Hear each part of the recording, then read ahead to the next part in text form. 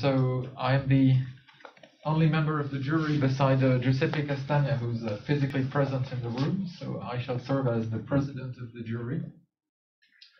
I would like to thank the members of the jury for participating in this event, for making themselves available at various places on the globe. So we are here today to listen to a presentation by Victor Lanvin for his PhD defense. So the usual process is that we begin with a 50-minute presentation, and then we continue with a session of questions and a private deliberation of the jury. So I will give the floor to Victor Lanvin for 50 minutes. Go ahead, Victor. Thank you, Professor. Hi everyone, thank you all for being here. It's a pleasure to have you here, and thank you, a member of the jury, even though it's quite early for you. I'm glad to have you here. So these last few years I've worked on a semantic foundation for Gradual set-theoretic types under the supervision of Giuseppe Castagna. I'll start with a very informal presentation of my work. So, as you all know, in today's world we have plenty of devices. We have computers, we have smartphones, and all these devices are just machines. They are not particularly intelligent, and you have to tell them how to do something, how to perform tasks, and how to help you in your lives. And that's the job of a programmer. A programmer is here to instruct the machine, to program the machine so that it can do something useful. And what's a program? Well, a program is nothing more than a recipe. You're just telling the computer a recipe so that it can do something. So for example, you can write a program that makes some pizza. If you write a recipe to make pizza, that's a program. You shape the dough, you add some base, like tomato base, you add some toppings, and you cook everything. That's a program. And when you've made a program, when you've made a recipe, you're really happy, you're proud of your recipe, and you want to share it with the world, maybe on your cooking blog or a programming blog. And other people can use your recipe to make their version of a pizza. And maybe somebody somewhere will use your recipe to try to make a pineapple pizza. And you find that disgusting. You find that sacrilegious. You don't want somebody to use your recipe to make pineapple pizza. So what you want to do is forbid people to use your recipe to make a pineapple pizza. And that's why we have types in programming. That's obviously a bug, so you want to prevent this bug. And what you can do is add types to your language. And here what we can do is tell people to only use vegetable toppings. And if you restrict your recipe to use vegetable toppings, then people cannot make pineapple pizzas because pineapple is not a vegetable. So here vegetable is a type. So you see, in the programming world is the same. You add types so that your programs you wrote, your functions cannot be used, cannot be misused. They can only be used the way you intend them to. But there is a problem with this program, or with this recipe, is that you cannot use it anymore to make your favorite pizza, which is a pizza with mushrooms and ham. Because ham is not a vegetable, so you cannot use this recipe. So you have several solutions. And in this thesis, I explore two solutions. The first solution is to use something we call set-theoretic types. It's a form of more powerful types. We can express more constraints or add more liberties to the programmer. And an example here would be to say you could add vegetable or meat toppings. Vegetable or meat here is what we call a union type. It's a particular type of set-theoretic types. So now, if you write this, you can use your recipe with either vegetable or meat. So it's perfectly fine. Another way to do the same thing is to use gradual types. Gradual types is just a way of telling, well, do whatever you want, add whatever toppings you want to your pizza, But if your pizza ends up being bad, you can only blame yourself. And you cannot blame me for making this recipe if you add a pineapple to your pizza. So that's the two sides of this thesis. We have set-theoretic types, we have gradual types, and both have pros and cons, and we are trying to mix the two of them together to get the best of the two, and maybe alleviate some of the shortcomings of the two. So now that the formal presentation is done, I'll dive a bit more into the details, programming details of types and gradual types in particular. So what are gradual types? Well, let's use an example. Let's say we want to write a map function that takes both arrays and lists and map a function depending on the condition. So the map function takes a condition, a Boolean condition, some function of type alpha to beta and some data. And if the condition is true, then it applies the function to the data assuming it is a list. If the condition is false, it applies a function to the data assuming it is an array. In most programming languages, you cannot type such a function because data has two different incompatible types in the same function. It's both a list and an array in two different parts of the function, so you cannot type this function. But what you can do with the other types is simply inform the compiler to ignore the checks, the type checks for data, by adding this question mark, this dynamic type, which tells the compiler to just accept your code and whatever you do with data. And of course, you do the same for the return type of the function, because the function can return either lists or arrays. So the important point with gradual types is that the compiler will automatically ensure that you're not doing something wrong. So in particular, it will ensure that when you try to apply list.map on data, data is indeed a list, and if you try to apply array.map on data, data is indeed an array. And if it's not the case, then it will fail. So with gradual typing, you have basically three cases. Either the compiler can be sure that everything will go all right, and then it will simply accept the code, or the compiler is sure that it will never work, in which case it will simply reject the code, or something in between. It cannot be sure it will always work or always not work.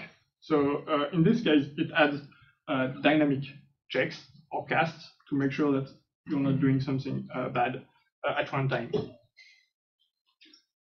So to summarize gradual typing, the goal of gradual typing is to have both static typing and dynamic typing in the same language. So you can have both depending on what you want. And this is done by adding this dynamic type, which in this presentation we denote by a question mark. And this allows for a trade-off between the safety of static types and the programming productivity that the dynamic typing allows you. And the name gradual typing comes from the fact that this transition between the dynamic type and static types is gradual. So you can progressively add more and more type annotation or more and more information to your type annotations, so that you can go, for example, from the fully dynamic type to specifying that you have a function, but not knowing what this function does. Then you can specify that this function accepts integers, and then you can fully specify the type as being int to bool. Hence the name gradual typing. But sometimes a problem with gradual typing is that this process, this gradualization, or this spectrum, is a bit too coarse, and you'd like to have a bit more control on it. So for example, let's say we use our previously written map function. We apply it to some Boolean, a random Boolean, the identity function. And then instead of passing it a list or an array, we pass it a string. And in a programming language where string is incompatible with both list and array, this will always fail, because whatever the value of the condition is, you cannot apply map to a string. So this always fails. And we'd like to reject these cases. We'd like, or at least give the programmer a way to reject such an ill-typed program statically, while still accepting the body of the function. We do not want to have an increasingly verbose function. We do not. It's perfectly fine as it is with 5 lines of code, so we do not want to increase this. So this is why we study set-theoretic types. What we can do with set-theoretic types is instead say that data is either a list or an array. Here we use a union type. This disjunction between array or list say that data is either one or the other. And we do the same for the return type by saying that the function returns either an array or a list. Unfortunately, we can write this, but this is not well typed, because if you try to apply list.map on data, you need to ensure that data is a list. And unfortunately, since data can be both an array or a list, you cannot ensure that data is a list. So this program is not well typed. What we need to do with set-theoretic types, and it comes from the union connective, is to explicitly deconstruct union types. So what we could do is write this map function, and if the condition is true, then we test the type of data. If it is a list, then we can safely apply list.map on it. And if it is not, then we raise manually a type error at runtime. And of course, we have to do the same for the if the condition is false with the type array. So this works in a language with set-theoretic types. You could write something like this. This is safe. You have all the type information you want, but it's extremely verbose. Your function now contains more than 10 lines of code, so this is not something we want. So to summarize set-theoretic types, these are types with connectives, so union, intersection, negation. They can be used to type plenty of powerful features of programming languages. So for example, the intersection of these two types corresponds to the type of an overloaded function that maps integers to integers and boolean to booleans. The union connective can be used to type if conditions. So this condition that either return 3 or true can be typed as int or bool. And the negation connective can be used with more complicated features. So for example here, what we're doing is evaluate an expression E.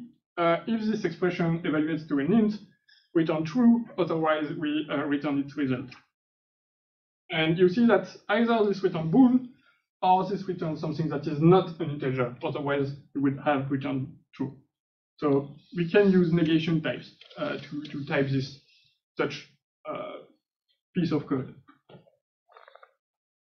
So to summarize, set-theoretic types are very powerful. You can type many features, but they are often syntactically heavy. As we have seen, you often have to add some manual checks on the types of your values. And an additional interesting point of set-theoretic types is that you have this approach called semantic subtyping, which we'll study further in the second part of this presentation, in which you interpret types as sets of values.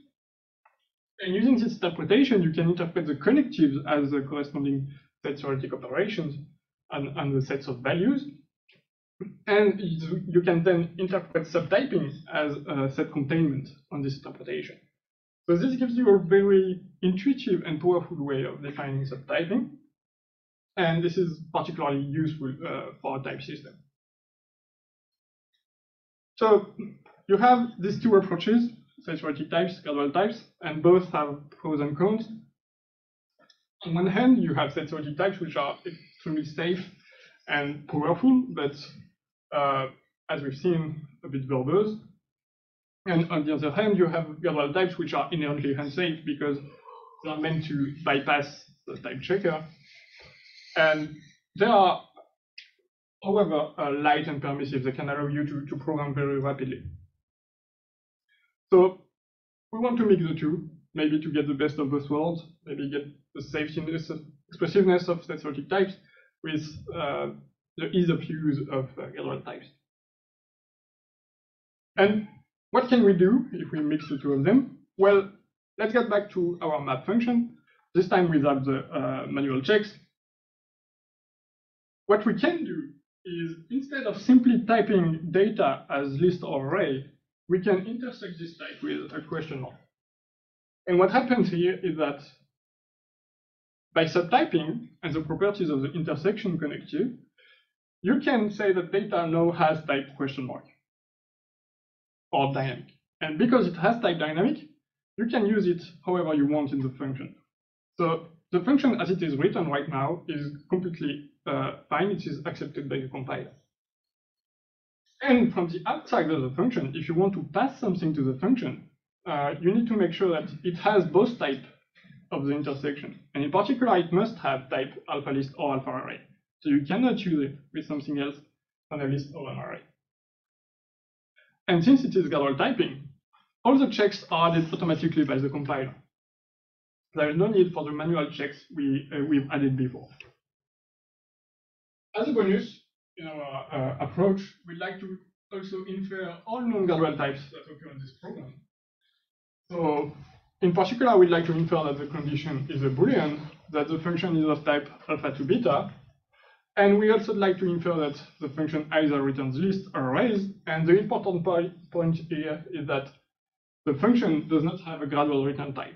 It always returns list or arrays, so there is no need for a dynamic type annotation. Okay, so how can we do this? If we were to apply immediately the results of the literature or the methods that exist to embed gradual typing in a type system, well, usually we would define a subtype consistency, what we call a subtype consistency relation, noted this way. And this relation tells you whether you can use a type as another. The problem with this relation is that it is not transitive, because what it tells you is that if you have the dynamic type, then you can use it as anything. And if you have any type, then you can use it, you can give it to a function that expects a dynamic type. So this subtype consistency relation has this dynamic type both as a top type and a bottom type. And if it were to be transitive, it would be the total relation on types, which would not be really useful for our purposes. So what you have to do is, once you've defined this relation, you have to embed it into the typing rule. For example, the typing rule for applications becomes this one, where you check that the type of the argument is a consistent subtype of the domain of the function. The problem here is that we have set-theoretic types, and set-theoretic types are a bit more complex because the type of a function now is not necessarily an arrow type. It can be a more complicated type, like an intersection and union of arrows, and then you have to extract the domain of this type and the result of this type using type operators, which are actually well defined in the set-theoretic literature, but are extremely complex, and they complexify a lot the typing rules. So we don't really want to use them, and we'd like to find a better way of doing this. So this led us to our first approach, the first part of this thesis, which is about adding gradual typing in a declarative manner in our type system. And behind this approach lies this intuition, which is that every occurrence of question mark in a language behaves like a distinct type variable. For example, in our map function, we have data that is typed using this dynamic type. And the idea is that in one branch, the type of data unifies to the type alpha list. And in another branch, the type of data unifies to alpha array. So basically, whenever you type something with a question mark, it can, at every point of the program, it can unify to any other type. So hence, the intuition that question mark behaves like a type variable. So this is our idea. We interpret occurrences of question mark as type variables. So what we do is we start by taking Gradual types and we translate them into static types, that is types without question marks, but with variables. So for every occurrence of question mark, we replace it with a variable. And using this interpretation of Gradual types as static types, we define transitive relations on Gradual types. And in particular, we define a relation called precision, whose non-set-theoretic version is well known in the literature. And we argue that this relation contains the essence of Gradual typing. And by adding this relation to our type systems, and we tried this with 3 increasingly complex type systems, we basically find gradual versions of this system. And an important remark is that this translation from gradual types to static types is only used when computing a relation. We do not perform this replacement in the program because we still want the same question mark to be able to unify 2 different types at different points of the program. So we do not do this replacement in the source language. We only perform this operation when computing our relations. So formally, what we do is we first define an operation that we call a discrimination of a gradual type. The idea is that you have a set of variables, x1, x2, a countably infinite set of variables. And the discrimination of question mark is simply this set of variables. And you perform this operation recursively so that the discrimination of, for example, int to question mark interstate with question mark is a set of all int to variable interstate with another variable, possibly the same. And you use this discrimination operation to define the 2 relations we want. So the first relation is precision. And as I said, this is a well-known relation in the literature for its non-set-theoretic version. It is actually the inverse of the precision relation defined by Recherche in 2013. So we say that a type tau1 is less precise than a type tau2 if there exists some replacement of the dynamic types that occur in tau1 that produce tau2. And this notion of replacement of dynamic types is formalized using this discrimination operation. And we can also define gradual subtyping using discrimination. The idea is to say that a type tau1 is a subtype of type tau2 if you can find 2 discriminations that are in subtype relation. That is, you can match the occurrences of the question marks in the 2 types so that you obtain 2 types that are compatible for subtyping. So let's give some more details about these relations. On one hand, we have subtyping. Subtyping is a relation that allows us to move inside the dynamic world or inside the static world in our program. The important point is that it does not allow us to cross the barrier between the 2. So you cannot remove or add occurrences of the dynamic type using subtyping, except trivial occurrences. And this makes it transitive as opposed to consistent subtyping, because for this relation, question mark is only a subtype of itself, and it is not, for example, a subtype of int, nor int is a subtype of question mark.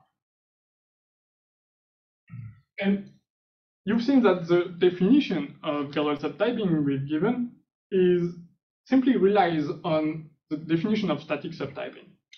So if we want to handle unions and intersections, any set-theoretic types, we can simply plug in the static version of semantic subtyping, and we obtain a gradual version of semantic subtyping.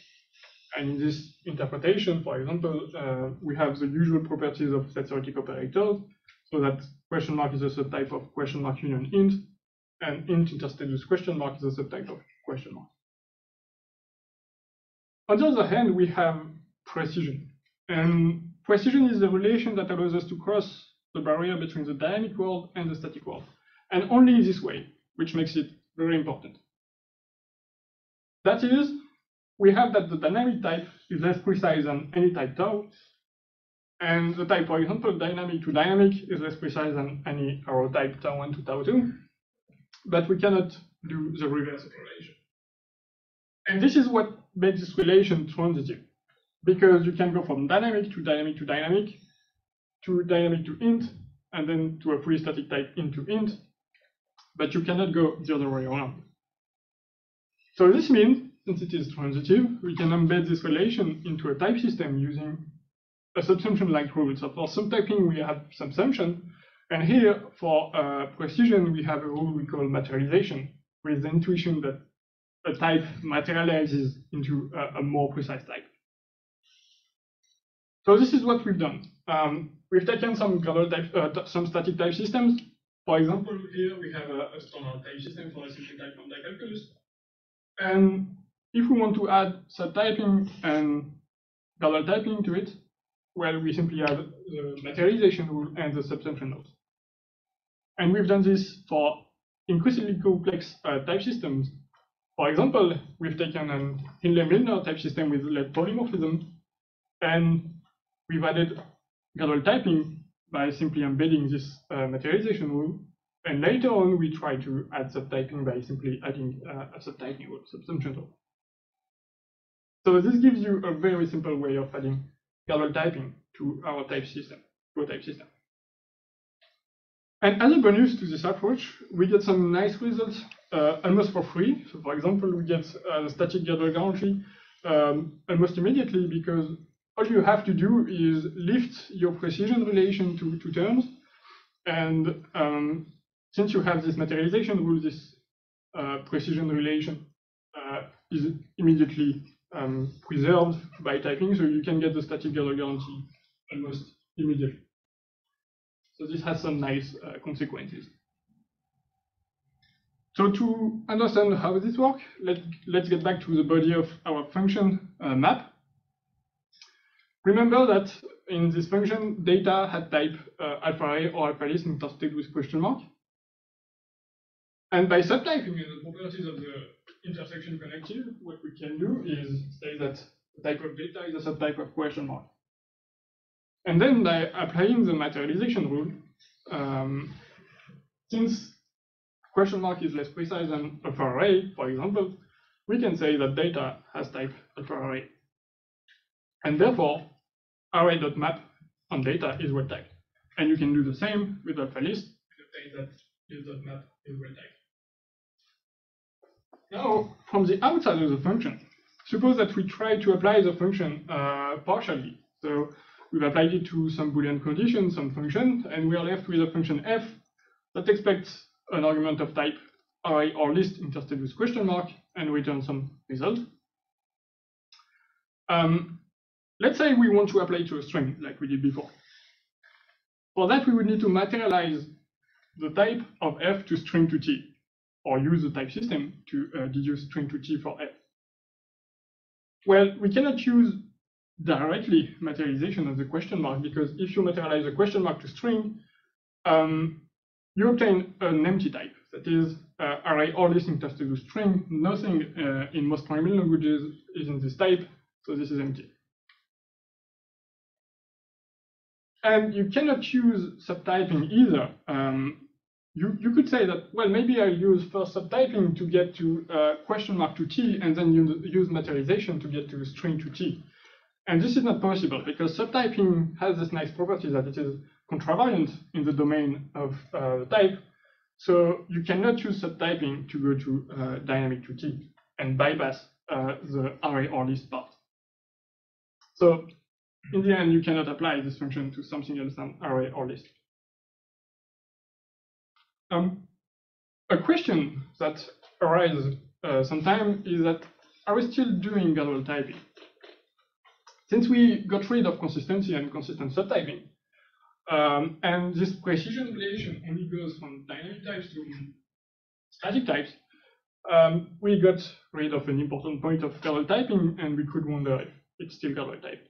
Well, thankfully, we proved that if you have two types, tau1 and tau2, that are consistent with each other for the consistency relation, you can find a third type, tau, which is more precise than both tau1 and tau2. And so, instead of applying consistency, you can apply the materialization rule twice to type the same terms. And we formalized this result by studying several existing type systems. So, for example, we showed that in the original system of Sikataha in 2006, every typable term can be given the same type in our system. And conversely, if you can type a term in our system, it can be given a less precise type in the system of Sikataha. This is because we can always apply materialization how many times we want, so we can give it a more precise type in our system. And for a polymorphic system, we found the same result for the system of Recherche and Chiming published in 2015. So you see that we are still doing gradual typing, and in a sense, these two type systems are simply algorithmic versions of our declarative presentation. So the next part is to compile our source language to a cast language. So let's say we want to incorporate now the dynamic checks we've spoken about and a way to track errors. So basically what we do is, for example, we have a function that adds 1 to its argument, which is dynamically typed. What it must do is first check that its argument is of type int before adding 1 to it. And if we want to apply this function to true, what we have to do is first convert true to be of the dynamic type so that it can be passed to the function. And what happens here is that if we reduce this in a standard way, we obtain this expression, true cast from bool to dynamic, then to dynamic to int. And what happens here is that we're trying to cast a boolean to int, so this is obviously an error. And we add a blame label, which tells us which cast failed. And in this case, it's the cast that is trying to convert our boolean to an integer. The same, we could do the same thing, but in a different way. Basically, we could take a function that this time is statically typed and cast it so that we forget all about its type. So now it's a function that is dynamically typed. And we pass it to boolean in the same way by casting this boolean to the dynamic type. What we do here is something a bit different.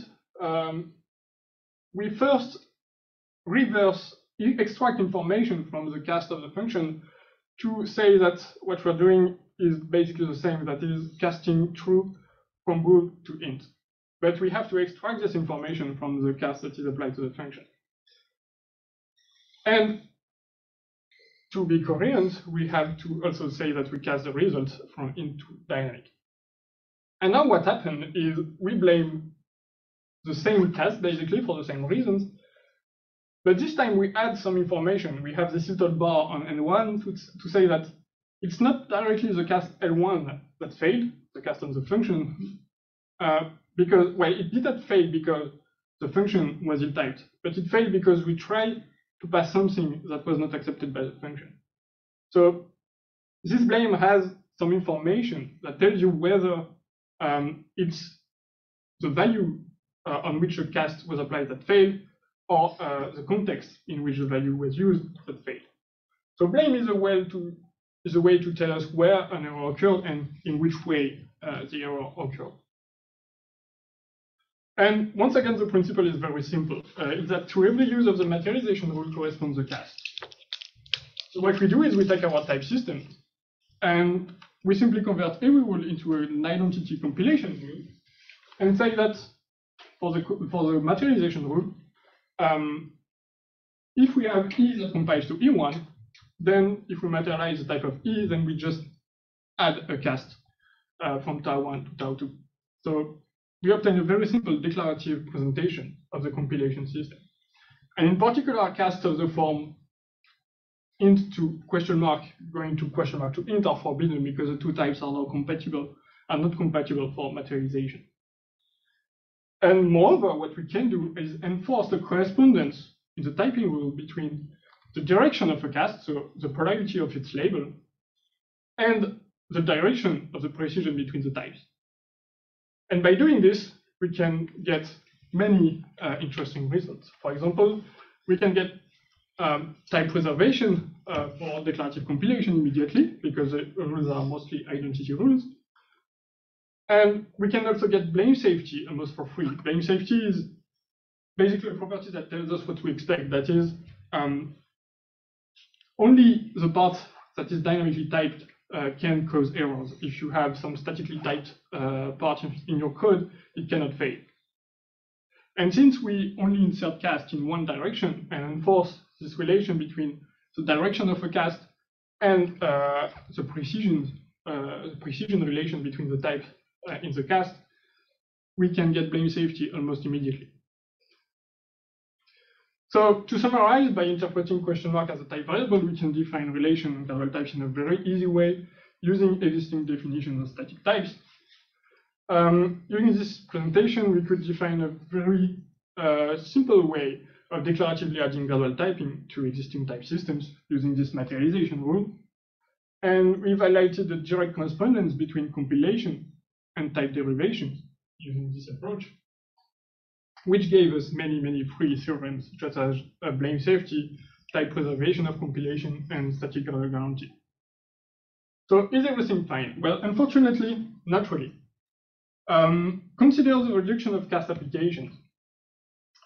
In a standard type system, we would do something like, in a type system without set-theoretic types, we would do something like this. When applying a value to some cast function, we extract the information in the cast to distribute it between the value and the result.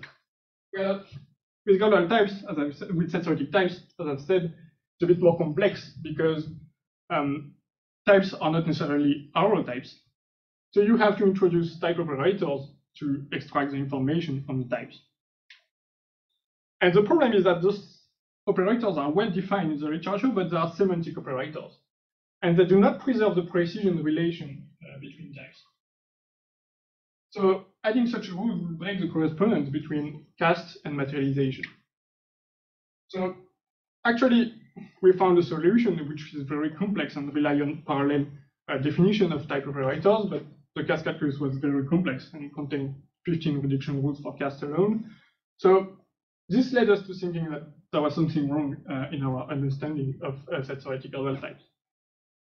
And this led us to the second part of this thesis, which is about denotational semantics, in the hope of trying to find a solution to this problem. So let's get back first to semantic subtyping for a bit.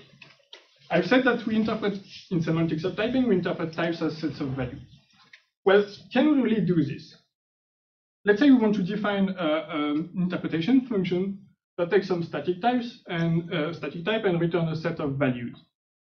Well, what you could do is define the interpretation of int as a set of all integers, and then you define the interpretation of a function type as the lambda abstractions that have this type. So to do this, you rely on the type system. You say that a lambda abstraction has type tau1 to tau2 if it can be typed using type tau2 to tau1, and this type is a subtype of tau1 to t1 to t2. Now you see a problem, which is that to define this interpretation of types as sets of values, you rely on subtyping, which is a circularity problem because you're trying to define this interpretation to define subtyping. So the solution that comes from the semantic subtyping approach is to interpret types not directly as sets of values, but as sets of subsets of a domain D, an interpretation domain D. So what you do is you interpret the type int still as a set of integers, but now you interpret the type of a function as a set of relations that map an element of type tau1 to an element of type tau2. And using this interpretation, you break the circularity problem. And you can define subtyping using a set-theoretic interpretation. So when we started this work, our goal was twofold. First, we tried to find a suitable domain, interpretation domain for gradual types so that we could use the same approach to define a set-theoretic interpretation of gradual types and use this interpretation to define semantically our relations, so subtyping and precision. And as a second goal, which I will not cover in this presentation, but that is covered in the manuscript, we wanted to bridge the gap that is introduced by breaking this correspondence between types and sets of values, because we are not interpreting types as sets of values anymore. So we broke the correspondence between types and values, and we're trying to bridge the gap between the interpretation domain and the types. And we did this by giving a denotational semantics that interprets values and expressions as subsets of this interpretation domain. So I will only cover the first part. How did we define a domain, an interpretation domain for gradual types? Well, the idea is to take the interpretation domain of semantic subtyping and add tags to the elements of this domain. So we had two kinds of tags, exclamation mark or static tag, and question mark or dynamic tag. And the idea is that we distinguish between the elements that are always in a type, that is, these elements will be given a tag, a static tag, and the elements that are in some instance of a type. That is, the element can be in a type if you replace the question marks correctly. And for these elements, we give the tag, the dynamic tag. So the idea is that, for example, the interpretation of the dynamic type contains all elements tagged with question mark, because you can always replace the question mark by a type so that an element belongs to it. And the static type, for the same reasons, contains all elements with both tags. So for example, the interpretation of the type int contains all integers with both tags, dynamic and static. And this led us to some interesting remarks about set-theoretic gradual types, which, for example, we show that int and question mark, the intersection of the two is non-empty, but is not equivalent to int or to question mark, because it contains exactly the integers tagged with the tag. And similarly, int or question mark contains both integers and all elements tagged with question mark, so it is not equivalent to int or to question mark. Now that we have this domain, this interpretation domain for gradual types, we could use an interpretation. We gave its intuition. We have an interpretation function that associates to every gradual type part of this domain. And we could use this interpretation to define subtyping following the same approach as semantic subtyping, so by defining it as containment of the interpretation. And we were sure that we were doing something right when we managed to show that the subtyping relation we obtained this way is a conservative extension of semantic subtyping. That is, if you have two static types, then they are subtype of one another for our interpretation, if and only if they are subtype of one another for the semantic subtyping relation. And we can use this same interpretation to define precision set theoretically as by formalizing the crossing of values from the dynamic world into the static world. That is, we say that a type tau1 is less precise than a type tau2 if the values that are static in tau1 are still static in tau2, and the values that are dynamic in tau2 were still dynamic values in tau1. So by precision, you cannot remove static values from a type, but you cannot add dynamic values to a type. And this precision relation and subtyping relation enjoy many powerful properties. In particular, we show that if you have a type tau, then you can find two static types, T1 and T2, which are more precise than tau, and in between which all materialization of tau are contained for subtyping, which gives T1 and T2 somehow a meaning of being the minimal and maximal materialization of tau, which is why we write them using up arrow and down arrow. So we call T1 the minimal interpretation of tau and T2 the maximal one. And the nice thing is that you can obtain this materialization very easily by simply replacing question marks with either the empty type, which is the type that contains no value, or the any type, which is a type of everything. And by replacing the contravariant occurrence of question mark with empty and the covariant occurrence of question mark with any, you can obtain the maximal materialization of tau, and conversely for the minimal materialization of tau. So you have a very easy way of finding them. And the nice thing is that we even have a set-theoretic interpretation of these materializations.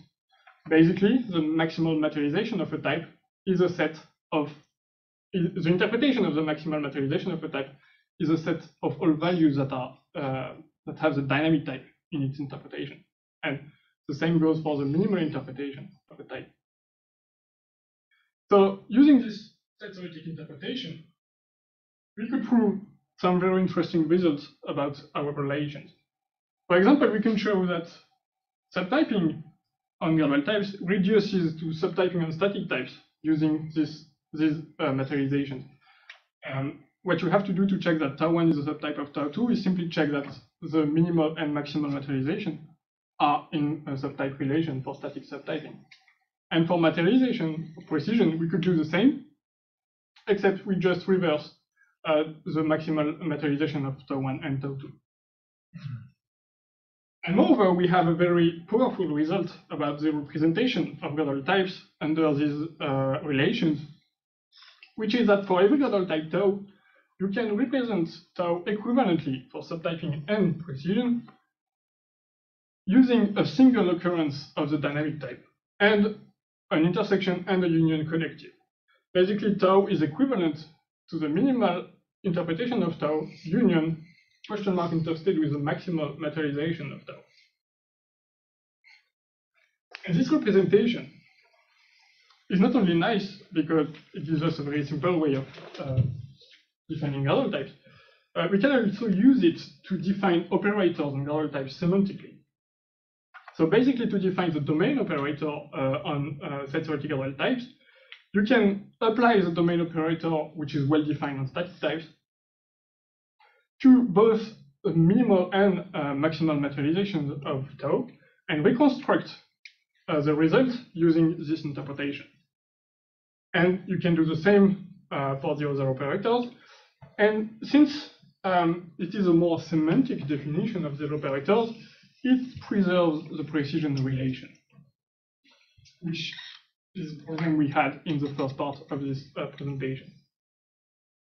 So to summarize this second part, we have a set-theoretic interpretation of gradual types that highlights many interesting properties, and it ensures us, it satisfies many intuitions we had about gradual set-theoretic types. We use this interpretation to define many, to define semantic versions of precision and subtyping on gradual types, which we show can be easily decided using semantic subtyping on static types. And moreover, using these semantic relations, we found a strong result about the representation of gradual types.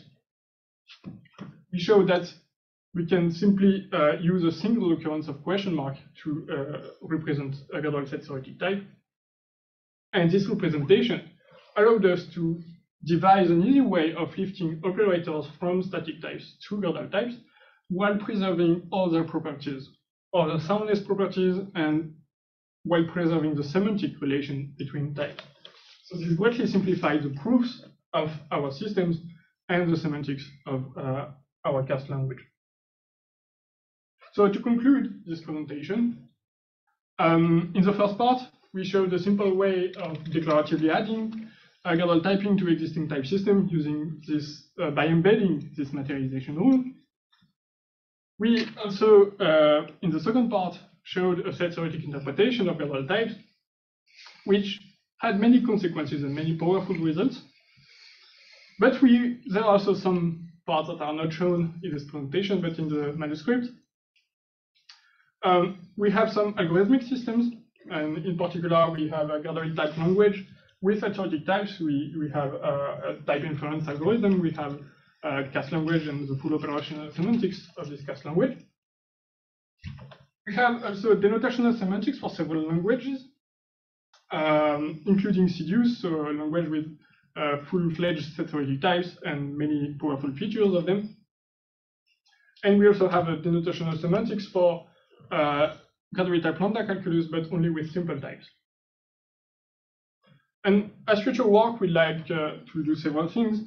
First, we'd like to unify the two parts of this work, so maybe retrofit the relations we found in the second part to simplify further on the first part. This would maybe lead us to a sound and complete type inference algorithm for Gradual set-theoretic types. For now, our inference algorithm is only sound but incomplete. And we also like to add more features to our CAS language, such as intersection types of functions, function overloading, and maybe dynamic type checks. And finally, we'd like to enhance our denotational semantics to support set-theoretic types and not only simple types. That's all. Thank you. Okay, thank you, Victor. So, still no news from Avik, I guess. We will be beginning the question session, and it's customary to begin with the reviewers and to begin with the reviewer who's the farthest away.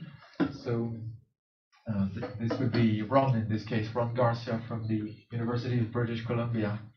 Ron, do you have questions? Thank you, Francois. Can everyone hear me all right? Yes. Yeah. Okay, thanks for the presentation, Victor. That's a really nice body of work. I enjoyed reading the thesis, and I appreciated your summarization in this presentation as well. That was really helpful. So I guess a first quick question is, you have this diagram with the triangle where you have consistency and the two instances of precision. Yeah, I'd like to get back to it. Yeah. There. Yeah, this one. Yeah. Did you find a connection between this idea and threesomes from the paper by Phil Wadler and Jeremy Seek? It almost looks like there's some relationship between this picture and that idea. Yeah. Indeed, I think there is definitely a connection between the two, because that's exactly what they do, except they do it from an operational point of view in the CAS language.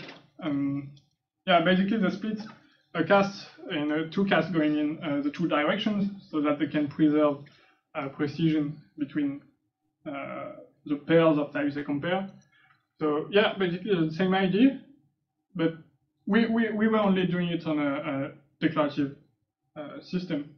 This is only to show that our declarative system is a conservative extension of all the others. But we have not applied it like Phil Wadler. We have not applied it to CAS language. We do not split our CAS in threesomes. So yeah, I think that's definitely the same idea. The core idea is the same.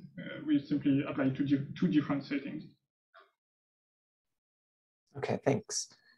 I guess going to the more about, I guess, the second part of the work where you're developing this denotational semantics for set-theoretic types and then using that to give a model for gradual set-theoretic types. And this is very interesting. It says a lot about the expressive power of set-theoretic types in particular. And I guess the question that I have is, in a language where set-theoretic types are perhaps not the primary goal for a type system, but perhaps you have some other sophisticated type system for which you would like to add gradual types to it. Do you think that set-theoretic types, in your investigations, does it seem like set-theoretic types make a a general substrate for adding gradual typing to an arbitrary language, or do you find that these results are primarily focused for if one already has set-theoretic types and wants to add gradual typing? Is it just interesting how, to the extent to which you could compile gradual typing to set-theoretic types, and I was wondering if that goes beyond explicitly desiring to support set-theoretic types? Yeah, actually, yeah, as you said, in the first part of the thesis, we found that gradual types and set-theoretic types did not mix very well together, and it was very complicated to have both of them. And actually, yes, the second part, I think personally that we've showed that set-theoretic types can be used to add gradual typing to a system. You can use them to help adding gradual typing, and at the very least, I think you can. Well, if you don't want to add set-theoretic types to your system for various reasons, because they are pretty complex, you could still use this, the notions we showed, in particular the representation of gradual set-theoretic types, to maybe deduce some intuitions about how they are supposed to work. Maybe, well, for example, we used the representation of gradual set-theoretic types to lift the operators from static types to gradual types, and you can. I think you can use them to gain some intuition and to gain some insight into the behavior of your type system when adding gradual types, even if you don't want to add full-fledged set-theoretic types to your system. I think that can be a very powerful tool to do this. Okay, thank you. And the last question I'll ask is, it seems like especially in the first part of the thesis, the mechanisms that you introduced do a very nice job of making some of the desirable properties very evident. So the ability to quite directly provide blame and establish blame safety, and the ability to quickly establish the static gradual guarantee for the static type system structure. Are there aspects of this perspective that have influenced the design of the dynamic semantics and maybe properties of the dynamic semantics, aside from, I guess, blame safety is a dynamic property, but are there others that you were able to address or just influence the design of the dynamic semantics? Yeah, it actually guided the reason why in the first place we had this very complex CAS calculus with 15 rules for the reduction of CAS is exactly because this approach guided us towards designing the semantics, and we were really focused on preserving this materialization relation, because it also greatly simplifies the type preservation proofs. Well, at least it could have simplified the type preservation proofs. And yes, we were really focused on preserving the invariance of our type system. So unfortunately, this made the dynamic semantics much more complicated than anticipated because of this parallel operators, and which were required to ensure that we were preserving this materialization rule. But in the end, after the second part of the thesis, after the denotational semantics, we took the definition, the semantic definition of the relations to simplify the dynamic semantics of our first part. And indeed, I would just say that the preserving the invariance that we had in our type system and drawing inspiration from our type system to define the dynamic semantic led to at least greatly simplified most of the proofs. So I think about type preservation. We have some very nice properties about materialization, the interaction between materialization and subtyping that makes type preservation much easier to prove. But mostly our focus was on preserving this notion that two types in a cast must always be compatible for precision. Okay, thank you very much. That's real. I'll complete my questioning there. Okay, thank you, Ron. So we'll move to the second reviewer, Peter Thiemann from the University of Freiburg. Okay. Well, I would first of all also like to express my appreciation for the thesis. So you've really got great results, and it was really a pleasure to read the thesis. So it really opened many new perspectives, I think, at least for me. Now you've talked quite a lot, I mean, guided by Ron's questions about ways that you can use materializations.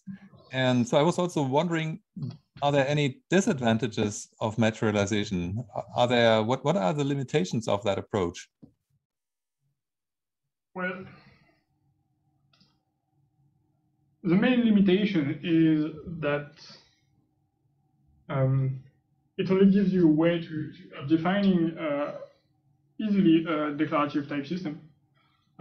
If you want to define an algorithmic type system, and in particular, if you want to define an algorithmic compilation system from your source language to your cast language,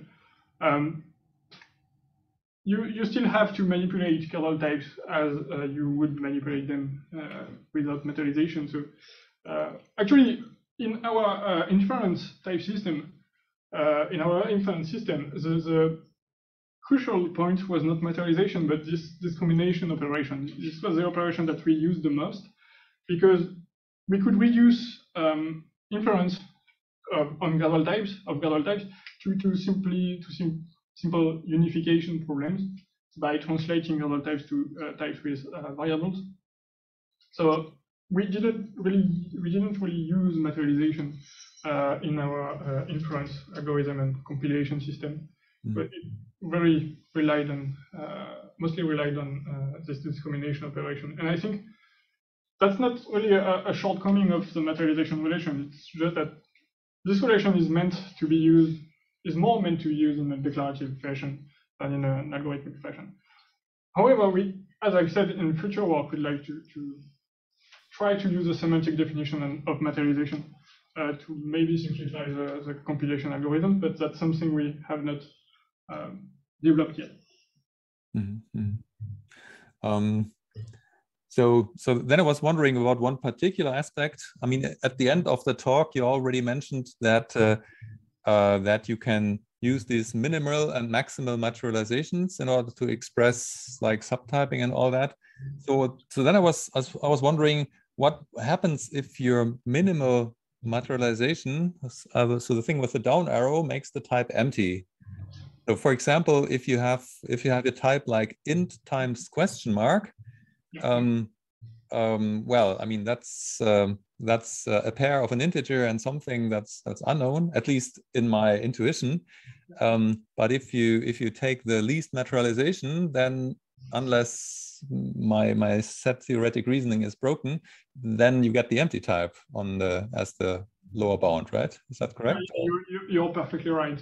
Indeed, you get the empty type, and therefore you can use using subtyping. Int times question mark can basically be used as anything because its minimal materialization will always be a subtype of any other thing. So you're not guaranteed that you're dealing with a pair anymore. Yeah, but you will add a check. You will always add a type check. So there are two important points. This is not really problematic for pairs because you're still comparing the maximal materialization, and the maximal materialization is not empty. So if you want to use it as something that is not a pair, so for example, if you want to use it as a function, you still have to compare that int times any, you still have to make sure that int times any is a subtype of your function type. Okay. Would that be the case? So this prevents subtyping from being misused. But as you said, the fact that the minimal materialization is empty means you can materialize it basically as anything. And this means that you will use a dynamic check. You will introduce a dynamic check. So you will not get an error, or at least your program will not be stuck. You will get a runtime type error if you try to use it as something else as a pair. However, of course, this means that you will always program that may always fail. Because you can maybe pass something of type int times question mark to a function that expects a string. And of course, this will always fail. But yeah, that's a shortcoming of this representation. I see. Okay. So so the reason why I'm interested in so much interested in this materialization is this. So I was working on stuff where I needed to define consistency or consistent subtyping in a dependently typed setting. And I was hoping that maybe that can be more easily described using materialization. So is there a set-theoretic story for dependent types already somewhere? Set-theoretic dependent types, that's a good question. I don't think there are any. I don't know of any. I know that there are some attempts at defining gradual dependent types with liquid types and approaches such as this one, but I'm not aware of any work on dependent set-theoretic types. Okay, so do you see a principal issue in going that way? I'm not really familiar with dependent types, so I mean, not even. I mean, even in general, not even connected to gradual types. So if you have this set-theoretic subtyping approach, is there? Do you see some obstacle in transitioning that to a dependently typed setting? I guess you would have. It would be quite difficult to define set-theoretically to give a set-theoretic interpretation of dependent types. But I guess for some restricted form, maybe you could. I don't have many examples of dependent types in mind, but you can probably. I mean, the example that you presented in this talk that cries for dependent types, right? Yeah, it's actually quite close to dependent types. Yeah. So that was something. I mean, some of the motivation, at least for me initially, to look at gradual types was that the things I wanted to express were like dependent types, and if you have them, then the need for gradual types kind of vastly diminishes. Yeah, indeed. At least in a practical setting, yeah. I think. I think actually dependent types can be at least it can be really intuitive to think of dependent types as set-theoretic as sets of values or an interpretation domain.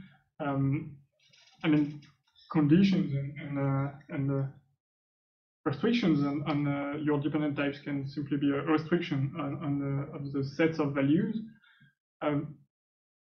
What I have a hard time saying is how do you define a set-theoretic interpretation of dependent types, a very general set-theoretic interpretation of dependent types, so that you're not too restricted to the form of the dependent types you're going to use. That would be a nice perspective. I'm afraid I'm not knowledgeable enough on dependent types to. Okay. Okay, that's fine. I think in full generality, then you can't find a set-theoretic model. That would be my hunch. but if you have certain restrictions, maybe things can be done. But I'm not an expert. I'm not working in set-theoretic types, of course. Last question that I had was this. So initially, I had some trouble aligning to the underlying idea of gradual types in the context of set-theoretic types, because my kind of intuitive understanding of gradual types means that if I have something of type, well, let's say int, then this value doesn't really carry type information anymore. And then if I actually have a value of type dynamic, then it's actually such an untagged value with a wrapper that says, with an injection that into some universal type or into the dynamic type. But somehow in this set-theoretic work, there seems to be a basic assumption that you're always able to distinguish types at runtime, and that is kind of, that was some weirdness that I didn't get initially, I have to say. Yeah, that's actually not a consequence of gradual types, but of set-theoretic types. If you want to have unrestricted union types, you need to have type information attached at runtime, because for union types to be useful, I've shown this in the example in the introduction. So we had this, I won't go back here, but we had this array or list type, and if you want to use it, you need to deconstruct the union using a dynamic type check. And that's the only way to use union types non-trivially. So if you really want to have full-fledged set-theoretic types, you need to have a form of dynamic type check, and therefore you need to have a form of type information at runtime. Mm-hmm. In particular, you need to keep annotations on your function. You need to, and well, base values, integers, and other values can simply be checked. Mm-hmm. But you need to keep this information. So how would you respond if I said, oh, then you added gradual typing to a language that was already gradually typed before? Sorry, you add gradual typing? Well, in your work, you are adding gradual types to a language that already had runtime type information, gradual types before. Yeah, but we're adding gradual typing with the idea of simplifying the writing of programs in the source language. So indeed, the representation of values under the hood doesn't change, but we are changing what you can write and what you cannot write in your program. In particular, this means gradual typing. Adding gradual typing means that we do not have to deconstruct the types using dynamic type checks manually. We can defer this task to the compiler, for example. Mm-hmm. So we're really trying to simplify the job as a programmer by adding gradual types. Mm-hmm. Yeah, thank you. I'm fine. I have another question, but I think that Amal will ask it anyway. Thank you. We'll continue with Amal, and we'll come back to Peter if you want to ask more questions later. So Amal, Peter, I'm curious what you think I'm going to ask, but. Do you want me to tell you? Sure, go ahead. I mean, in your work with Max, you're looking at equational theories. Yes. And so I was expecting some question about whether eta laws hold or something like that. Okay, I wasn't quite going to ask that, but okay. So Victor, I think Peter has already asked the kind of really big question. First of all, let me start by saying, yes, this is really nice work. And, you know, it was really fun to read the thesis and made me think about a lot of things. What I wanted to ask, and Peter has already asked about, is as I was going through this, I was thinking about dependent types as well. And, you know, going back to like something that Ron has brought up and Peter have brought up, I kind of was trying to put those two thoughts together. basically, in response to one of Ron's questions, you said that one does not necessarily have to add set-theoretic types to your language if you do not want to, but you can use the intuitions that you have from thinking about this with a sort of lens of set-theoretic types in order to design your language and come up with the design of the dynamic semantics. So I was kind of trying to think about that. I was sort of wondering if you could conjecture a bit as to how one would go about using that approach when designing a gradually type dependent language. Now, I know you've already had some discussion, but I'm slightly rephrasing the question. If you start from a sort of denotational semantics lens, perhaps to assist you, but you're not necessarily thinking of set theoretic types, do you think that this would be a useful approach to try to come up with the right semantics in the presence of dependent types? So coming from a denotational point of view, yeah, I'm fairly afraid not, because simply because while this presentation with gradual types and we found that set-theoretic types really complement gradual types, but that was really limited to the set-theoretic interpretation of types and to this precision and subtyping relations. We've actually found that from a denotational point of view, set-theoretic types and gradual types don't play that well with each other. Unfortunately, that's why we restricted ourselves to simply typed lambda calculus for our simply typed gradual typed lambda calculus for our denotational semantics, because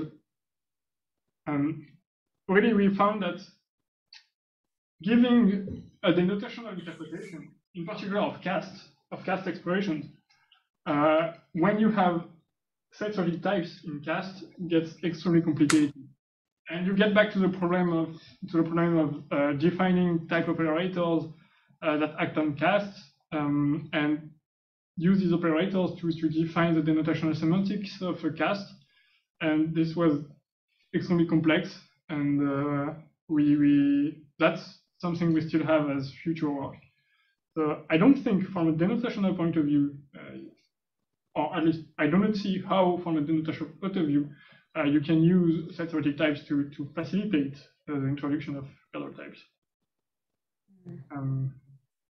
I see. I was kind of trying to think more in terms of using the intuitions of set theoretic types, but not necessarily having set theoretic types in your language.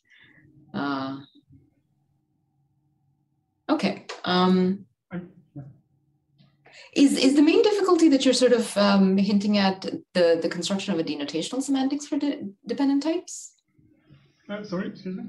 Is the main difficulty that you're sort of thinking of that, is it that it's hard to come up with a denotational semantics for dependent types? Well, for set-theoretic gradual types, it's very difficult to come up with a denotational semantics. Yeah.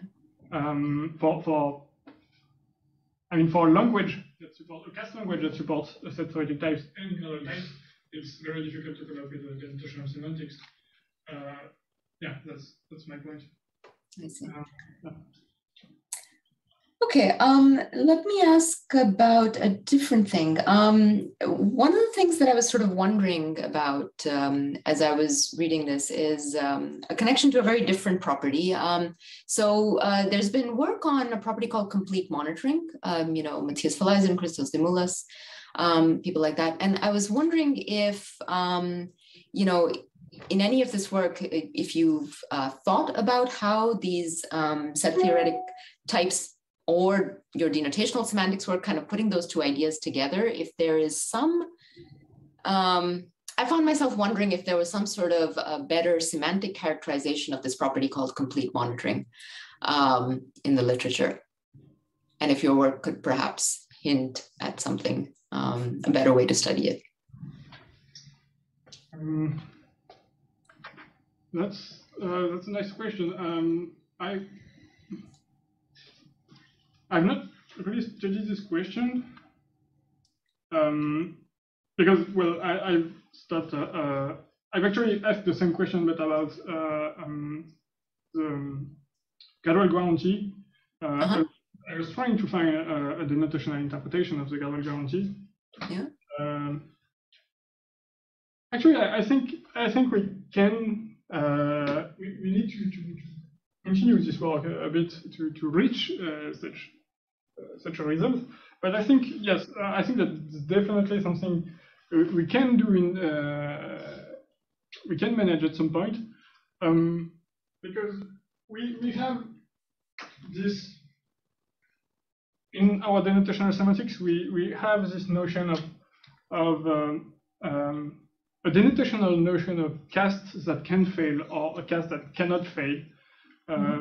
Basically, the idea is that when you interpret a value or an expression denotationally, you can, by checking which elements are statically tagged or dynamically tagged, and checking whether they appear with the same tag in the type in a cast, in the type of a cast, you can know whether the cast will always succeed or always fail.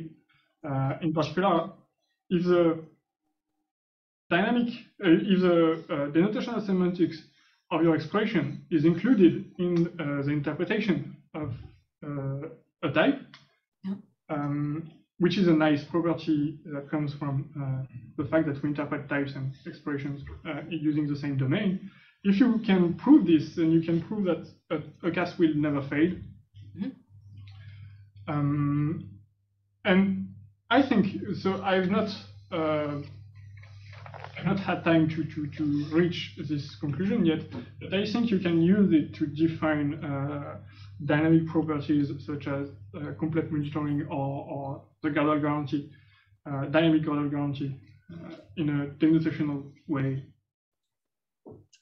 So how would that relate to the dynamic gradual guarantee, the way that Max and I, that we've been proving it, using a logical relation and giving interpretations of precision,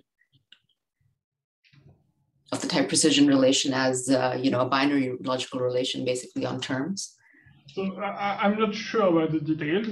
Maybe we still need to use a logical relation, much like we prove the adequacy of our semantics. I'm not sure, but I think that, well, the nice thing is that you can since you have this set-theoretic definition of precision, this definition can be immediately applied to the denotational semantics of expressions. Because since you interpret expression and types in the same domain, you can use the same relation to compare the semantics of your expressions. So you can define whether an expression is more precise than another, and this automatically lifts your precision relation to expression. And I'm not sure if you need to. I'm not sure if to conclude you need logical relation to relate denotations and expressions, but I'm quite confident that you do not need logical relations, because you can really directly use this set-theoretic interpretation. You can already reason at the level of the set-theoretic types, in a sense, right? They're giving you the, I would hope this is the case, Okay. I think my final question was just more of a maybe curiosity. I was wondering, I wanted to hear a little bit more about intersection types for function types. What you think needs to happen to make that work out. So that's a very complex problem. Yeah. Because actually, when we started this work in my internship, we had a system, a gallery typed language with set-theoretic types and intersection types for functions. We had a sound semantics for this language, dynamic semantics for this language, but it relied on a very complex operation. So basically what we did was, when we had an intersection type of a function, we compiled it to a type case that checks every type of intersection. So basically, if you have an intersection, a function that maps integers to integers and booleans to booleans, what we did is we took the parameter of the function and did two dynamic checks. And if the parameter was an int, then perform some operation. And if the parameter was a bool, then perform some other operation. And this was actually necessary because when you introduce gradual types, depending on which type you select for your function, you can introduce different casts. So you have to separate, you have to compile the function in different ways for all the types that occur in its intersection types. And this leads to a computational explosion of the number of the compilation. So that was actually the only way we found to do it. I think either it's this solution or we need to find another representation of casts that allow multiple casts to coexist, multiple versions of the same function to coexist. Yeah. Okay. All right, thank you. I'll pass it on to the next person. Thank you, Val. So we'll continue with Eric Ernst from Google. Yeah. So I was just thinking about, let me first say that I'm really impressed by the work. It's very, very nice, and some very impressive results been able to produce. I'd like to give it +1 on that one with all the other. Then I was very impressed by the beauty of your results of the external materializations. So I believe that was slide 32 or so. And I was also thinking, my base is practical programming is object-oriented ones, with mutable state. So I was thinking, if you're in this situation where your language has invariant types, invariant variations in types, I guess the ability to describe the gradual types as ranges from some type to another, from a static type to another. That way, is there any way you can sort of repair it? I'm not sure I've understood everything, because there seems to be a problem with the audio. So I haven't understood exactly everything. So you say that you have a range from the two types, and what do you want to repair?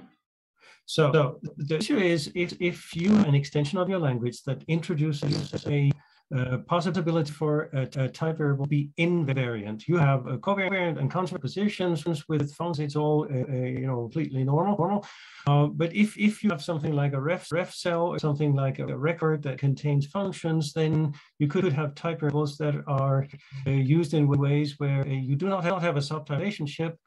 When you have a relationship between the value of those type variables, so you just have invariance for the type variable. And in that situation, I believe that you cannot find a range such that you describe all the materializations of a given gradual type as something between two static types, other than between the empty type and the full type.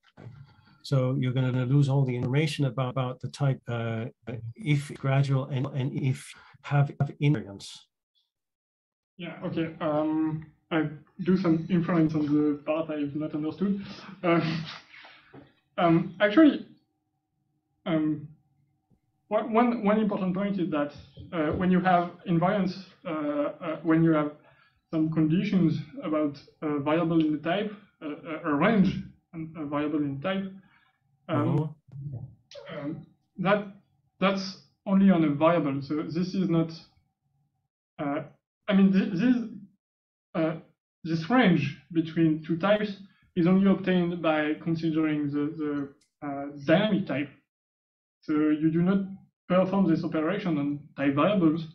So you do not lose the information, the range information you have about type variables.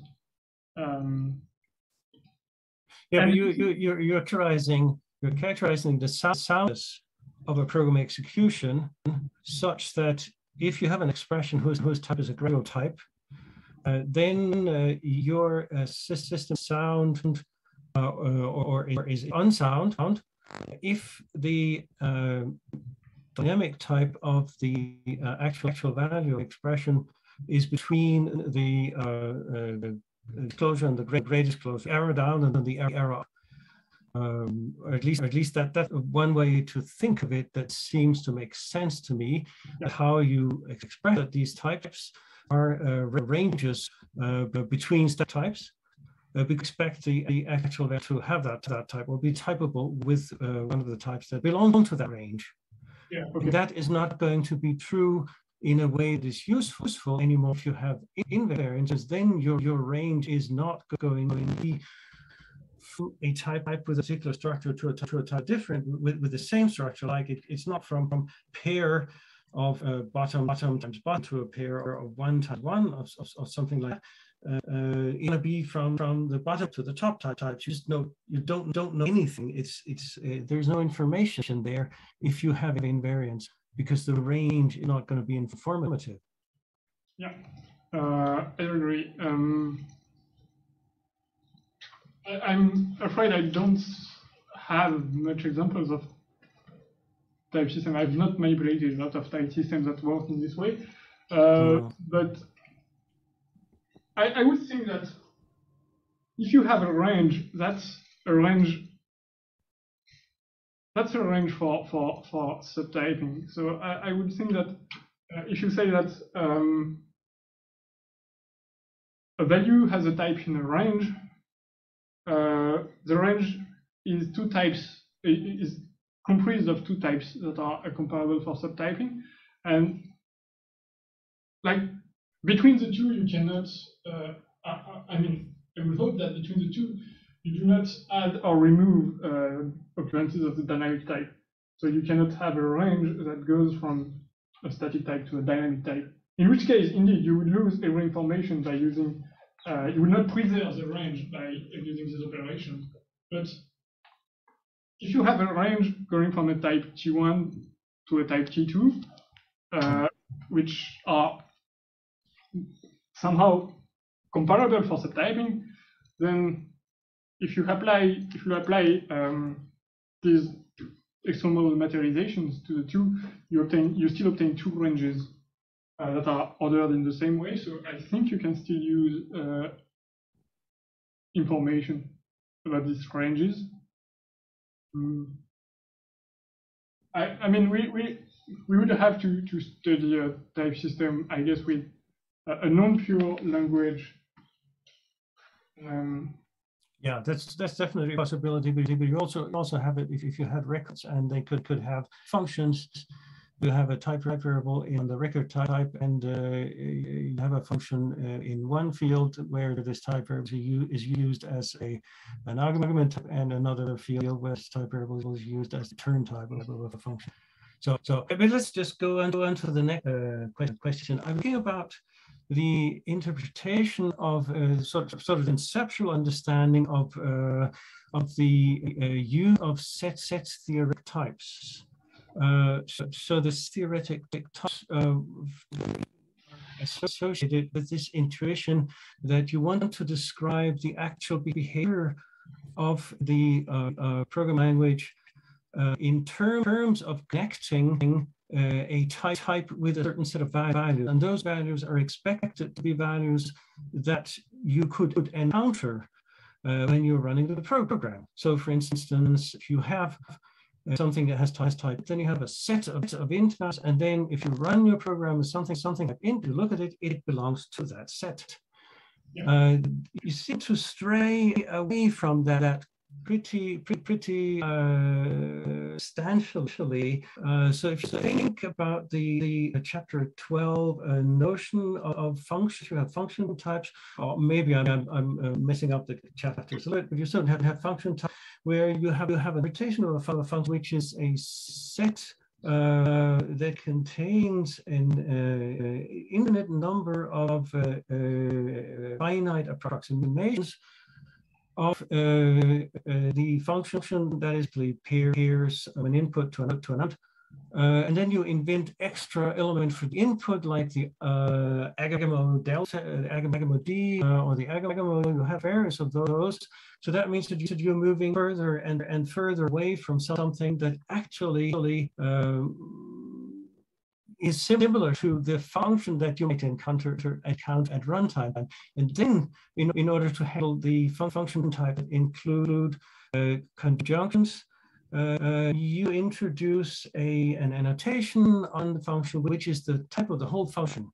So to me, it looks like you're going further and further away, actually saying, oh, you have sets to types. So we are describing the actual behavior of the program in terms of something that you can easily understand. Just look at the set, and you have one of the elements in that set. But it's happening here is really, as far as I see, that you're manipulating the mathematical objects that you have available, including things like agamo D, and that makes it possible for you to get the right relations. You have the right sub-relationships. You have the right typing relationship. Function has that type. But it's completely removed from the dynamic semantics. Basically, it's more and more similar to tags. And you also mentioned the tag before, then you talked about the types and the ability to program with that. So can you, this is very, very conceptual and not very mathematical, basically. Can you give me your thoughts about why it is meaningful to say they have set-theoretic types, or could just as well have used another mathematical structure that would give you the same relations? Yeah. So as you have probably noted, all this problem comes from negation types. If it were not for negation types, we would not have this problem, and we could still have this interpretation, this very nice interpretation of functions as relations that map values to values, and not have to use this agemo that does not correspond to any value, and whose point is only to have a nice subtyping relation. That's only because of negation types, and for the same reason we have to add negation types as explicit information. And the crux of the problem is that if you want to have a nice intuitive denotational semantics, and that goes nicely with the interpretation of types, a nice property is to interpret types as ideals. And in our case, we try to interpret types as ideals, and we quickly found that, well, the problem is that the set-theoretic interpretation of a negation type is not an ideal for semantic subtyping. And a value is, a value in a language, what we wanted to have is this interpretation where types are ideals and values of the language are ideals, and everything would go nicely together. But because of this problem with negation types, we couldn't. Actually, this is an idea I had when writing this part, so I have not explored it. But by changing the interpretation domain, by completely changing the interpreting domain, so from scratch, from semantic subtyping, and getting rid of agemo and these elements, maybe we could get back this notion that types are ideals, but you have to introduce some form of new elements. you don't have to introduce new elements, but you have to introduce new notions to your domain to get back this property. And in particular, the problem, well, to quickly go in the details,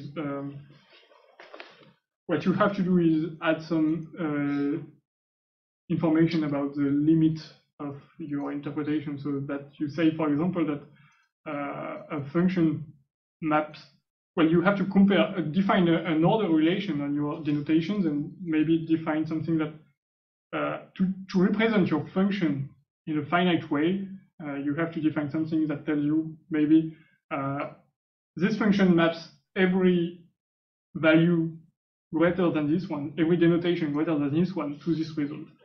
And basically you have to change the way you define your functions, you interpret your functions, to still have a finite representation of functions, but that incorporates enough information to not get stuck on negation types and this primary ideas. So I agree that this is a bit unsatisfactory. Our approach is a bit unsatisfactory in the sense that we heavily modified the interpretation domain and we got a bit further from the interpretation of types as sets of values. But really, I personally think that if we want to get back this correspondence, we have to find a completely different way of representing functions finitely, so that you can get back this notion that values are ideal. And maybe this is worth exploring. I have some ideas about this, but that would require a lot of work starting from scratch. So the question is, should I store the rest of the questions for time reasons, or can I ask one? Maybe one more question. Okay, I was thinking about relationship between this approach to annotate functions with their types and an approach that Philip Leisen has been using, where functions would be wrapped in contracts. So basically, you wouldn't have to type functions explicitly with type annotations if you were willing to carry around a heavier machinery for blame management. You'd be considering that approach. So I'm afraid I've not understood everything. Maybe so you can repeat what you have understood. Yeah, so that's an approach from Leisen, right? So you compile, yeah. Rather than adding type annotations to functions, you compile them to contracts. Yeah, so basically you're considering functions as boxes that cannot possibly be inserted for having any particular type. But if they are used under a particular static type, then you put an wrapper that would throw if it returns a wrong object, and the arguments would be wrapped similarly, such that you can keep track of violating the promises that you have made in terms of considering this function type, and then you can run it and you can sort of go back to the place where it was claimed to have that particular type. But your functions are born with a type notation that would make possible to see whether it's being treated as immediate, even though it's a higher order value. You're not going to run it with arguments of wrong type, and you're not encounter the situation that returns a value of a wrong type. Yeah, all right. So I've not thought about this because, well, a function with intersection types are still future work, but yeah, I think this goes back to what I've answered to Amal. This may be a nice way of representing several compilations of the same function as a single code. So you do not have to have multiple copies of the same code to introduce several casts. Indeed, maybe you can use contracts or a form of information wrapper around the argument of the function, so that when you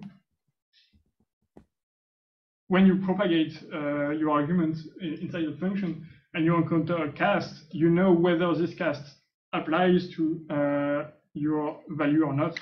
Maybe if the cast would also have some information to tell you that, well, I only apply if you come from the Boolean part of the domain of the function, but not from the integer part of the domain of the function. And in this case, your value has this wrapper that tells you, well, I was applied supposing the domain was int, so I should simply ignore this cast. And maybe we could find something this way. Maybe represent efficiently such functions. Yeah, I don't know if that's close to this approach, but from what I understood, I think that's something like this. Maybe you can use something like this. Yeah, so the approach with all the wrappers is not known for efficiency, so I should worry about that. That's probably better than multiplying the code as many times as we have intersection types in the annotations. Yeah, I need to hurry. Thank you very much. Thank you. Thank you, Eric. And we'll move on to Jeremy Seek from Indiana University. Hello everyone. Hello, Victor. It's really nice PhD work, Victor. I'm really pleased to see how far along you've pushed the denotational side of things, and that's just really exciting. So I've got about 3 questions, one about the part 1 and then a couple about part 2. The first question is, has to do with the compilation to the cast calculus. And if I understand right, when we're using materialization to drive that, there's a one challenge which has to do with coherency. And I'm wondering if you've thought more about that since since we've talked last about that. Yeah, so you mean for the algorithmic part of compilation? Yeah, or maybe what's sort of the current state in terms of what you're doing? Or maybe what are you doing algorithmically these days for translating to the cast calculus? So we have not yet changed the approach we published in the Popple paper, and we worked on together. We are still on the same approach generally, but we have some thoughts about how to improve it. In particular, so you know that what we did was when we have a precision constraint on types, we converted these types to types with variables and used unification or tallying, the tallying algorithm for set-theoretic types to solve these constraints on variables. And indeed, there was this problem of coherence, and you had a lot of post-processing to do on the types to preserve the properties of the compilation. And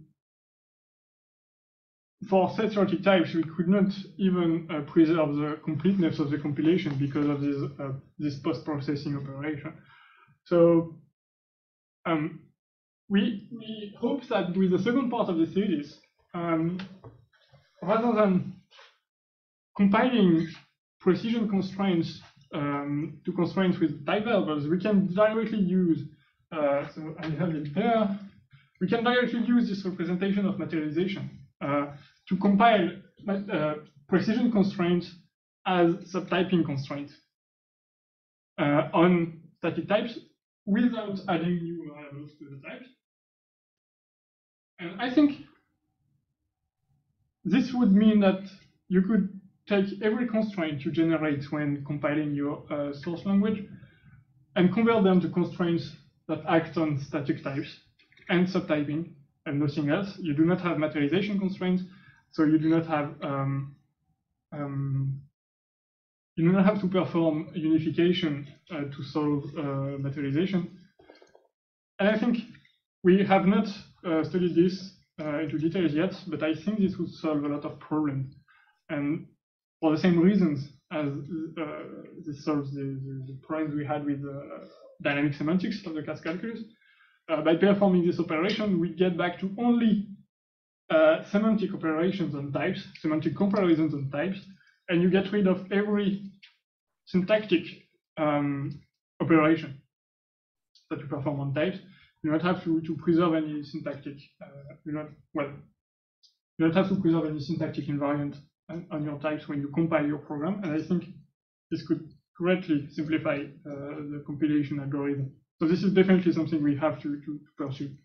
Mm-hmm. Okay, great, thank you. Okay, now a couple of questions about part 2. I was looking at the different results that you have for the denotational semantics, and you got a soundness result, which is very nice. And then so I guess the next question is, have you thought about adequacy? And just what I mean by that is if the denotation of a program is equal to the denotation of like a lambda abstraction or some other immediately terminating value, then that should imply that the reduction semantics should take that same program to a syntactic value, like a lambda or something. So have you looked into adequacy or thought about that, the proof of that direction? So you mean for the gallery type lambda calculus? Yeah. Okay. Yeah, because for the other calculus, calculi, we have proven the adequacy. Well, for the not for CDUs, but for the previous languages, we have proven the adequacy. Well, for the gallery type language, yeah, I thought about this. The problem comes from the fact that our proof of adequacy, like many, uses logical relations to relate between elements of the interpretation domain and expressions. And we had a big problem with defining, by relating tags. So we have these dynamic and static tags on our elements, and relating what it means, defining what it means for an element with a dynamic tag to be in relation with an expression, and the same for the element with a static tag. We could not really find a nice intuition of this. And moreover, we could not find a logical relation. We could not find how to interpret casts in this logical relation. What is the role of casts in this logical relation? So these are two questions we need to solve before proving adequacy for the gallery type lambda calculus. Mm-hmm. And I think this comes from our understanding of casts and values. At the beginning, I was thinking of that maybe a value that is cast to question mark. When you cast a value to question mark, you take the denotation of this value and add dynamic tags to it. And when you do the reverse operation, you take the denotation of the value and convert the dynamic tags into static tags. And I had this formalization of the denotation of the cast, which would have been really nice. Unfortunately, it didn't work exactly as I wanted.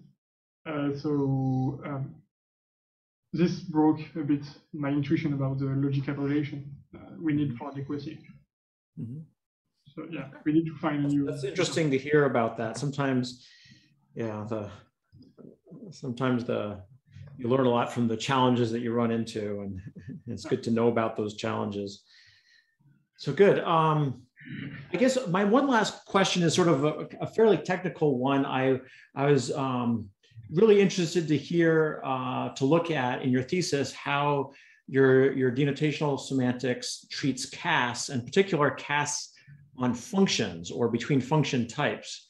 And so if you bear with me on page 226, I don't know if you have it handy, but there's the line 4 of the, or rule 4 of the definition there.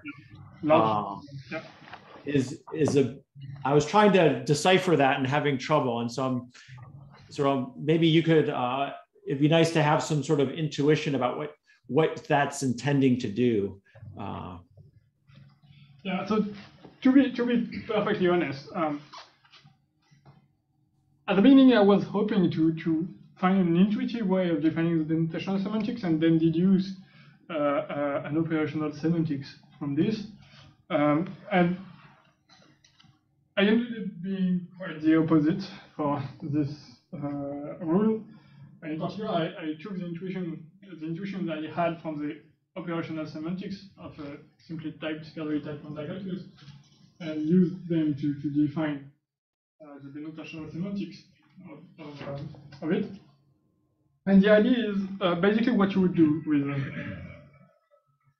the operational semantics of category type lambda calculus. When you have a function,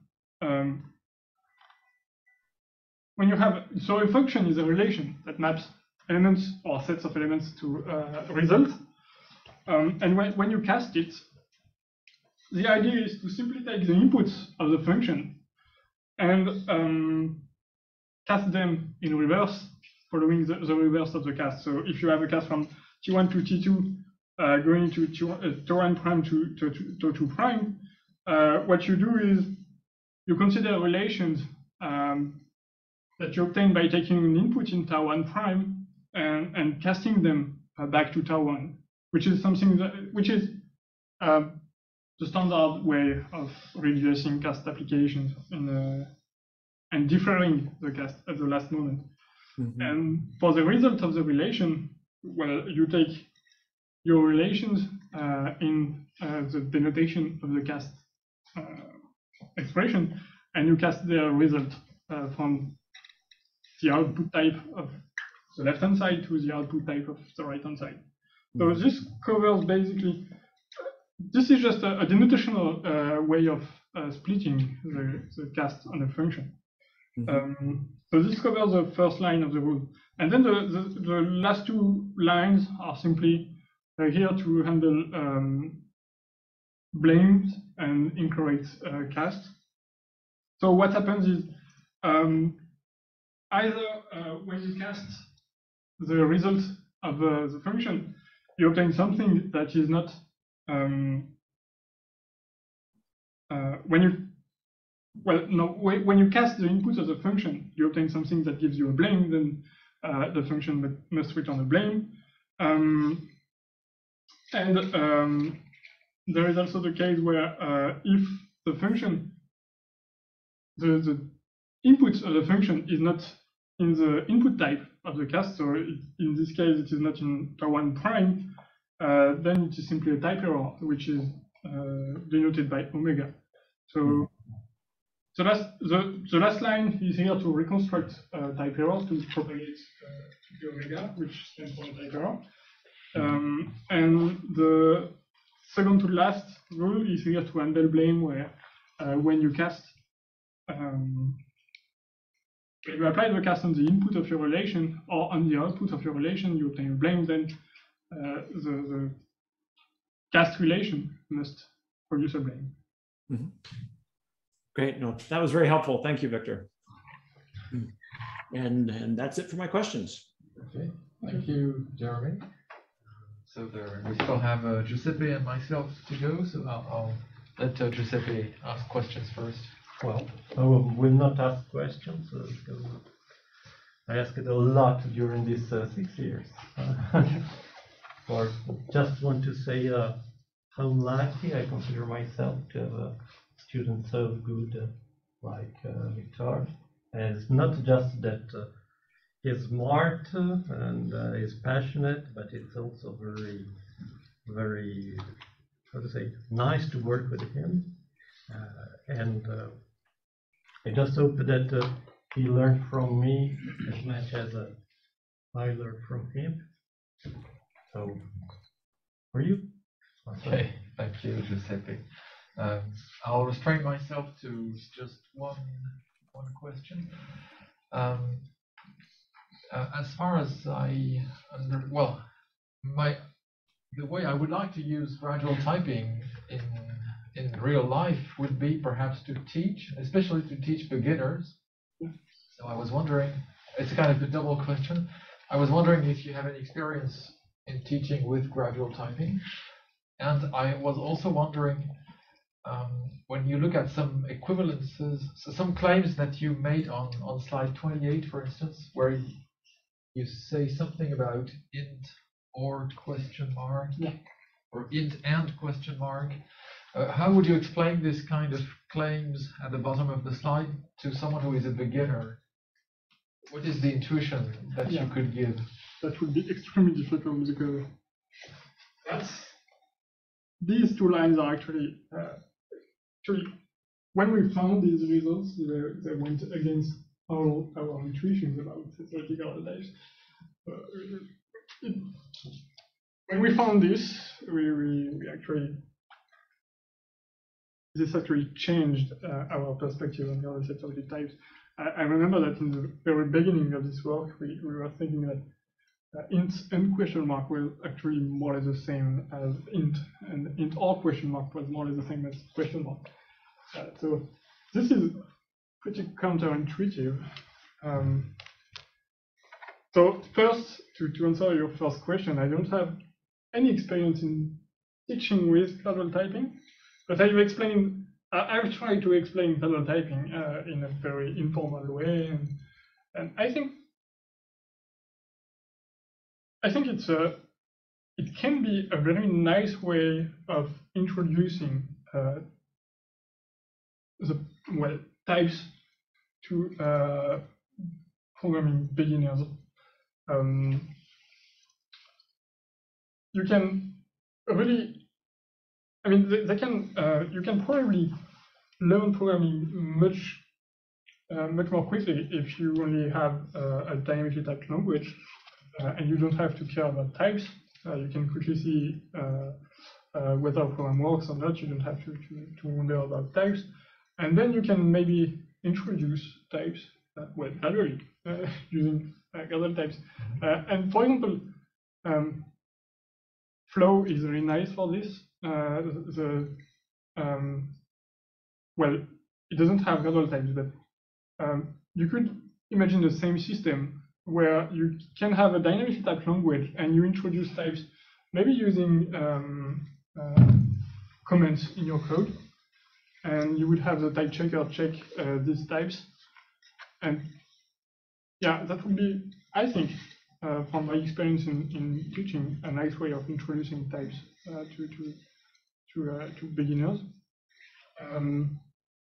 Now, explaining these two lines, the best way, I think, is to simply use an example.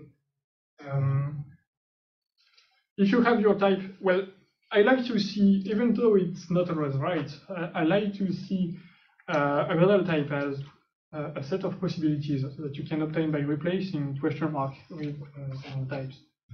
And this means that if you have int and question mark, you can, for example, replace question mark with the type of natural numbers.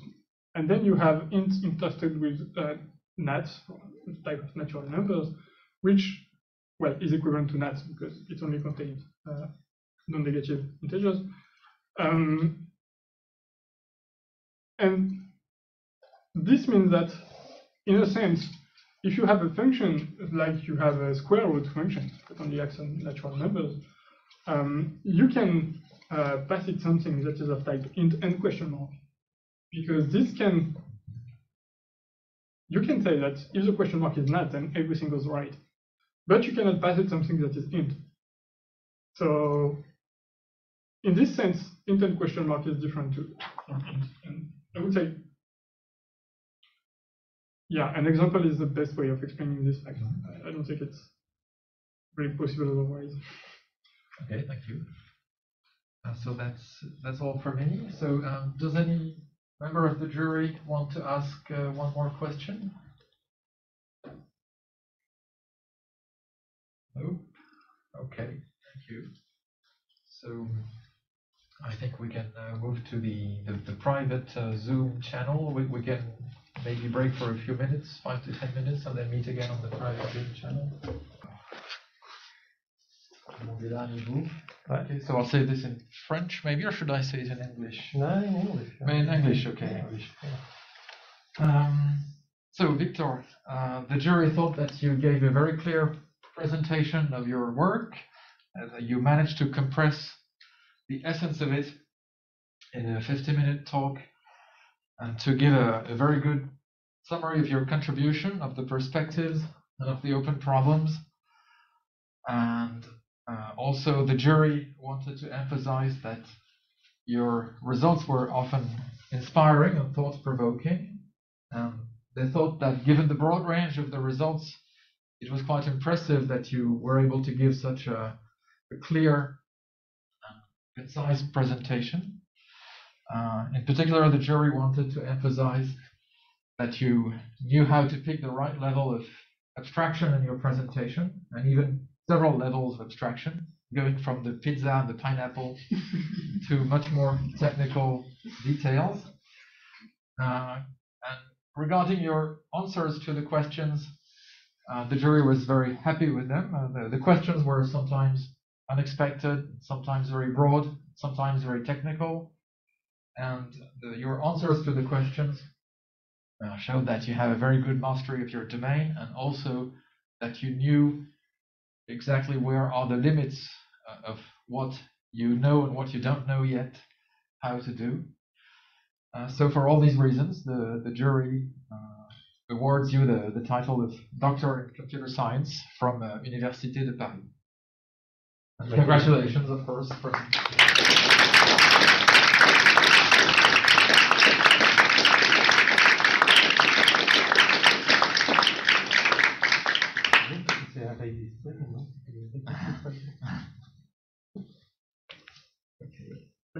Thank you so much. Thank you to all the members of the jury.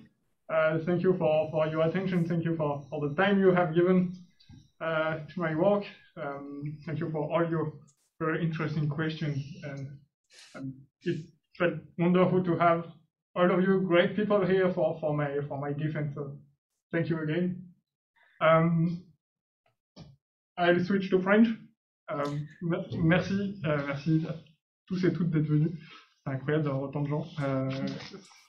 Ça fait un plaisir dingue. Merci beaucoup à tout le monde.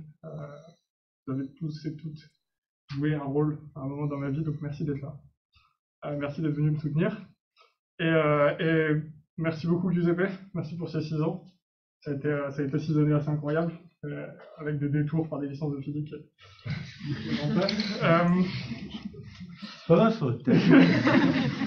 Ça a été comme. Enfin, j'ai pas pu te répondre tout à l'heure, mais je pense avoir énormément appris de toi et de ta patience et de ta capacité à toujours soutenir et toujours, même dans les moments les plus difficiles, à toujours avoir les mots qu'il faut. Et donc, merci beaucoup. Et j'espère qu'à l'avenir, on aura toujours au moins le temps de discuter et au mieux le temps de travailler à deux. Toujours. Voilà, merci tout le monde. Et puis, vous êtes les bienvenus pour un après-thèse au bar un petit peu plus loin dans la rue d'à côté. C'est au Loma, ça s'appelle, qui est Pan et Lovas. Just for our friends over there, he just said where we go to the bar for the not relevant information for you. Congratulations, Victor. Yeah, Thank you so much. Thank you. Thank you. Thanks.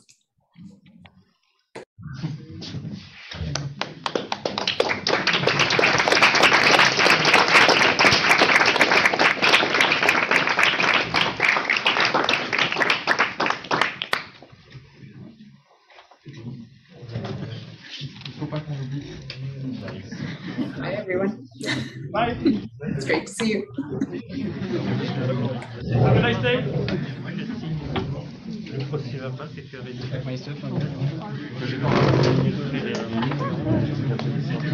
si tu veux, le